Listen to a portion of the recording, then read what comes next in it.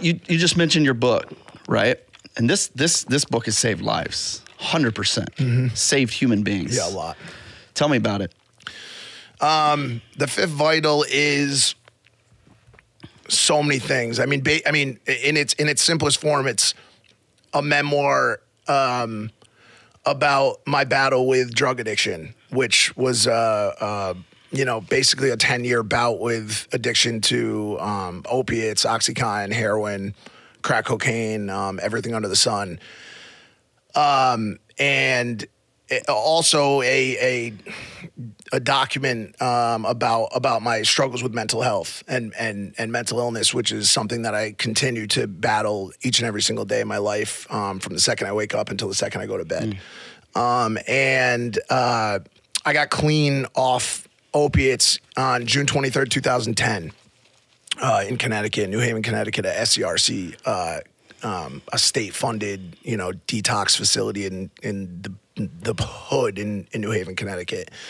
And after I got clean, maybe a couple years after I got clean, I started writing. And I wanted to document the hellish experience that I went through, which was, for people who haven't read the book, just ripe with some of the most destructive stories that you could ever hear and probably wouldn't believe. I mean, just massive, car accidents and overdoses and losing friends and broken bones and ICUs and handguns and felony charges and just basically war, and I wanted to tell the story of what I call in the book the forgotten, and this under layer of people who have been disregarded by our society in America. Fathers, brothers, sisters, loved ones, family members who have fallen victim to big pharma or addiction or lack of mental health, resources in this country. And so I wrote this book about my story as well as my escape from it and how I got to where I am now. Yeah. And I had hoped that, well, I remember thinking to myself when I was getting near finishing it, I was like, man, if 100 people read this story, if 100 people read this story and one of those people says, I want to do this. There's a chance for me. I've been an addict for 15 years, but look at him. Look what he's doing now. Look where he is in his life. If one person says that, my life is complete. I never have to worry to myself ever again. What do I have to do with my life? How can I help? How can I make an impact? Yep.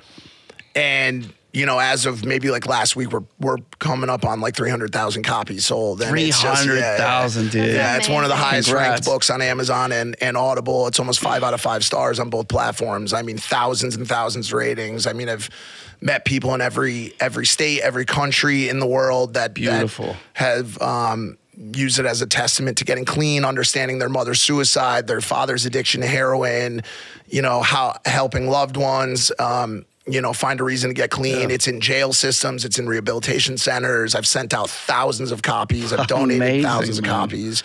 And it has allowed me the peace of mind to feel like I have made a difference. And I've climbed a mountain that a lot of people look at as like a second mountain, and I kind of climbed it first before finding all of my magnificent success elsewhere. What an achievement. I mean, amazing. Saving a human life is an achievement, is a blessing, right? Like it's a gift. We lost my stepbrother. How many years has it been? Many, few years. He ended up killing himself over drugs. Yeah, it's very, very hard. And it happens every day all over this world. And I know personally people that book has helped so much. So thank you for that, man. That's beautiful. It's been almost like it was a relief, but also another pressure because when you put that story out, it invites a lot of energy back in your direction of people who want to continue talking about it. And it's something that I've struggled with. The one thing I will say is one thing I'm learning to do through therapy is to not be so hard on myself.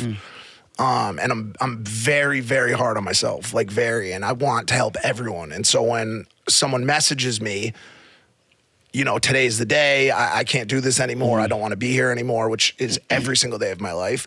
I stop everything that I'm doing. My day grinds to a halt. And now I'm having a one-on-one conversation with that person for 3 hours. And my team is like, dude, like, this is not okay. Like this is not your burden.